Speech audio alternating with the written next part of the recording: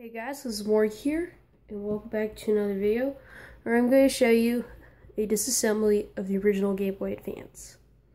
So, right now I'm just going to show you here that it works. Just showing you that.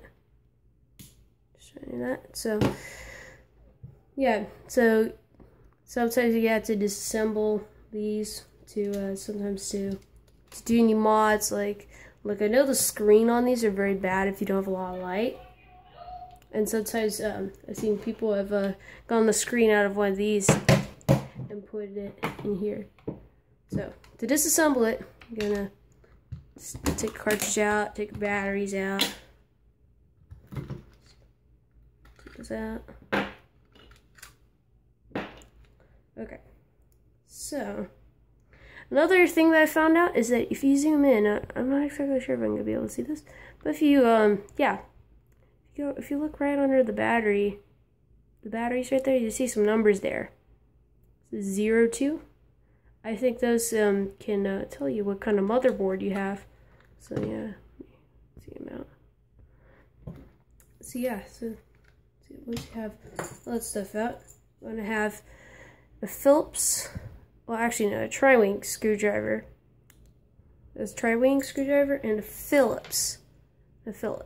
They're probably going to be pretty small because the screws are also pretty small. So tri-wing and Phillips. There are 6 tri-wing screws. There's 1, 2, 3, 4, 5, 6. And then there's a Phillips screw, a black one, right by the battery. So yeah, I'm just gonna take those out. Actually, I think I'll skip it. Also, make sure you keep your screws separate because most of these are different from each other too. So yeah, so once you have all those screws out, just lift the back off. I have to wiggle a little bit because there's a, yeah, there we go. There's this little shield thing for the cartridge. So yeah, there's you can take these little grip pieces off. You can also take off these little things with the trigger buttons. Yeah, here's the board from the back side. So yeah, just go on to unplug that screen connector. There's just like these two. Let me focus that. There's these two things that you want to lift up. They're those little gray things there, and just like push them up a little bit.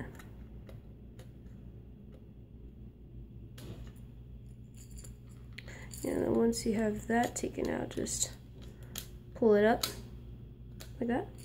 And this is actually for the screen too. So, and to take out the motherboard, there are 3 Phillips screws.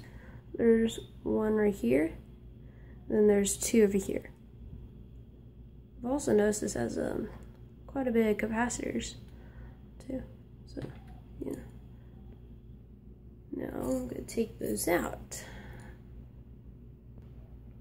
Once you unscrew the motherboard, I'm also going to take out this piece here. It's just for the power switch. So yeah, just this will just lift up. I like to hold it from the sides. I like to hold it from the sides, just like this, or from the cartridge connector, or just from the sides. So yeah, probably want to keep this speaker connected, unless if you have like soldering things. But if you don't, you're probably going to just keep that connected. And there's these rubber pieces that are right here. Just put this over to the side. Yeah, here are these rubber pieces, and these just give the buttons like a tactile feel, so they just move in and out when you press them. And these just come out, and these just come out real easily. And when you're taking them apart, if you have one that's not in really good condition, like you just probably want to take these out so you can clean them. The buns look like they have gunk on. And for there's a piece for the power button or the power light, and just get that off too. Now to get the screen out, if it's your first time taking it apart, you're probably going to flex it, because probably because there's this adhesive that holds it in, and just flex it and just flex it and just put some in there and just gently pry it away. And probably not going to touch the screen here or this side of it, just because you're not going to be able to get any fingerprints out of it when it's assembled. So yeah, here's like the adhesive and like the glass there, and here's the screen itself. Let's focus a little bit on that.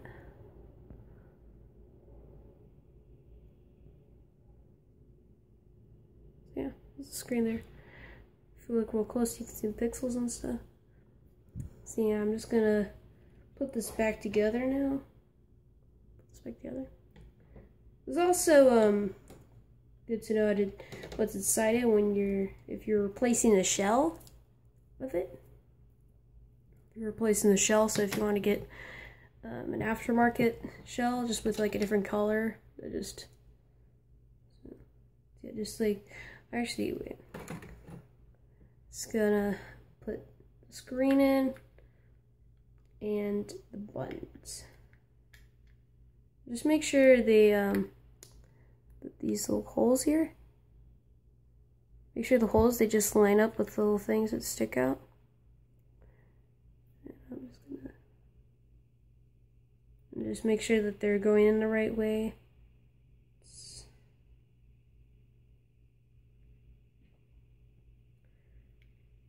If they don't go in all the way, it's probably because I put in the wrong spot. Now I'm going to put in that piece. So now should just be able to place the circuit board in.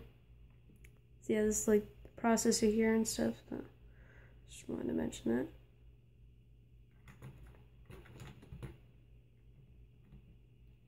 And just try to plop that back in.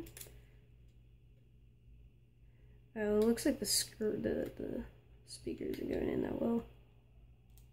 So just move that around just a little bit. Okay, I think it's in there all the way.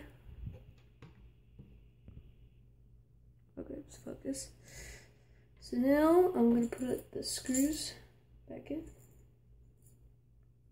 And then I'm going to put in all these pieces here.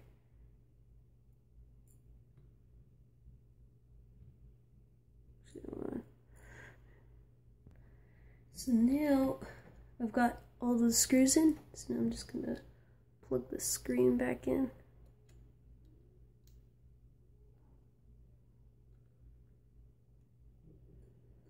Okay.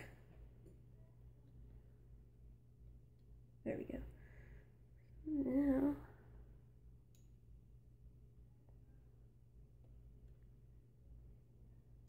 okay, cool. So now I'm gonna put these grips in. And how I know, how I know if these are going in right, is that on the right side where like the power switch and the capacitors are, is where this goes in, where it has this little thing sticking out, because it kind of like lines up with that right there. Let's do that. Just put the other one in. Kind of just like push into there. Actually, I think this one goes in here. And I also try to press the trigger button, so if it feels right, I don't know, it's in there all the way.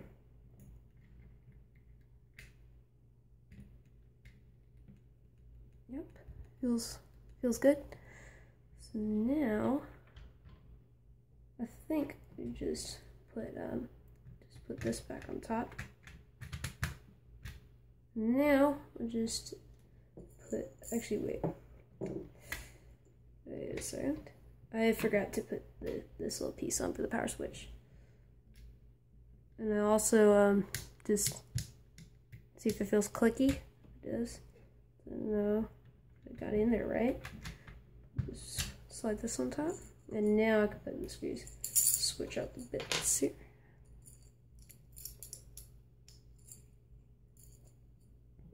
Okay, I'm just gonna skip.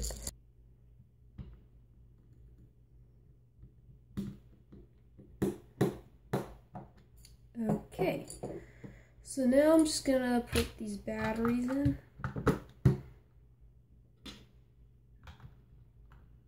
Actually, I think this goes this way. So now, I'm just gonna test it out.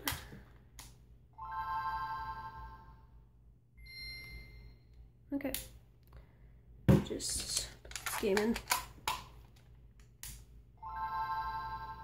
Okay, looks like I plugged the screen in all the way. Definitely working. Okay, so just as a kind of a bonus thing, I'm also going to show what's inside this cartridge. Now, I found a couple of different cartridges, and they both look different, so this is just one kind, and I don't think this one has a cell battery in it. I think the ones that had cell batteries are mostly just like Pokemon games, because they would need a cell battery to keep the save and the time. So there's just one tri-ring screw on the back. So we take that out.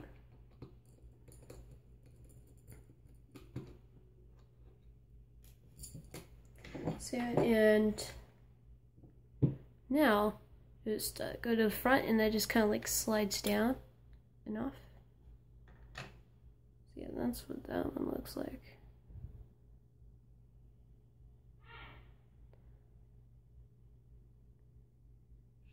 And I think from all the stuff written on the circuit board, I think this is a 512 kilobytes of ROM there, just flash ROM.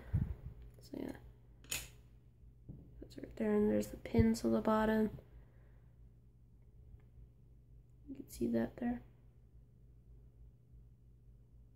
back there. So now I'm just gonna put that back in.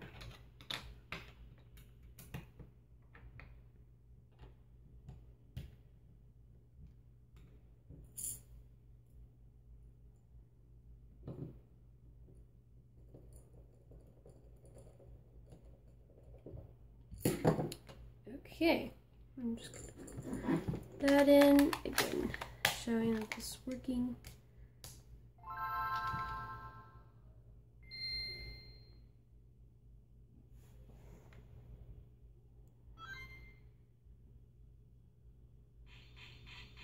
So yeah, there you can see.